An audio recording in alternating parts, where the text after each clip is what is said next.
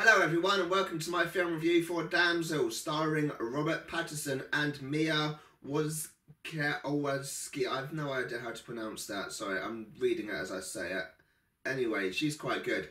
So, the first 48 minutes isn't worth watching at all. I was like, oh god, this just isn't gripping me. I'm bored of it. What is going on? And it's quite a long film. I was like, oh, please don't all be like this. This is like a really long film. And it's just, oh, the characters are boring and not gripping me. Robert Pattinson plays a guy called Samuel, and I just didn't like him. And I just didn't like the film. It just, it's boring.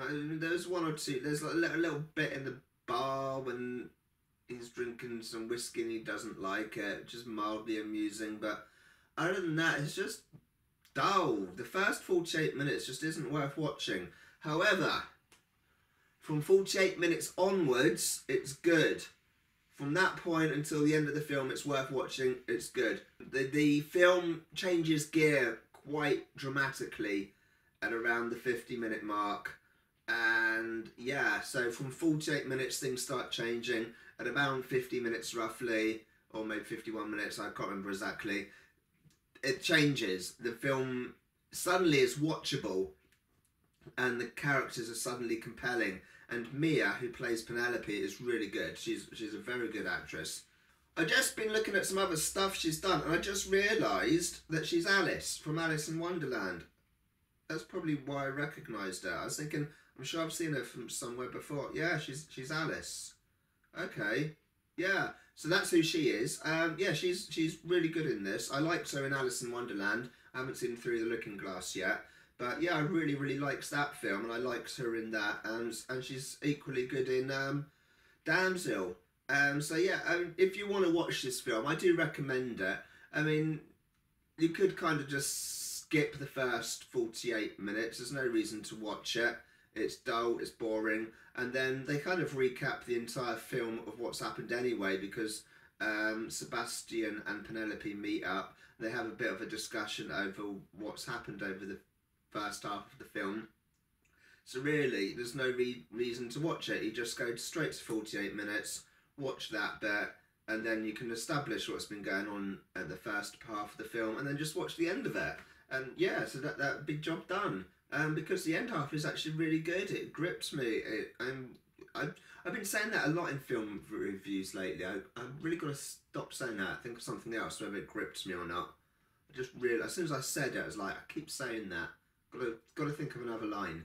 But anyway, it did grip me, and I did enjoy it, and I was into it.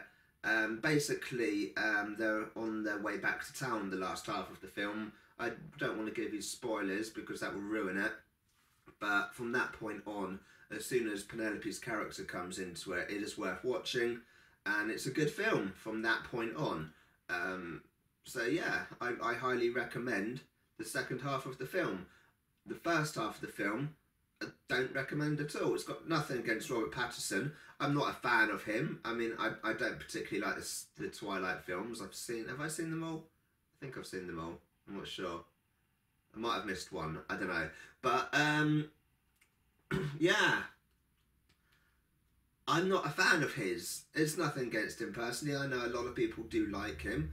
And he does a reasonable job in the film. He portrays the character that he's portraying, Samuel, adequately enough. You know, I just was not. It was not holding my attention for the first part at all. Probably much like this film review where I just keep rambling on. But so I'm going to wrap this up. There's not a lot more I can say about it really. It's first half rubbish, second half good.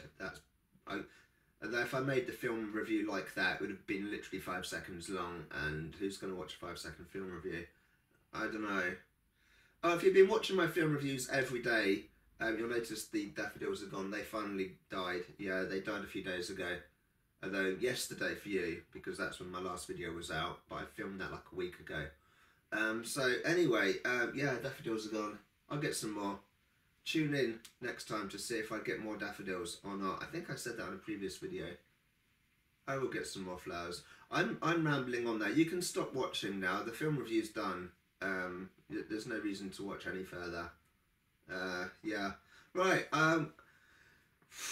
Right. My next film reviews I'm gonna do. I'm gonna find some foreign films to watch. I've been watching like English speaking films. I'm gonna see if I can find some other films which aren't English speaking. Actually, I watched Revenge. That wasn't English. That was French, wasn't it? Yeah.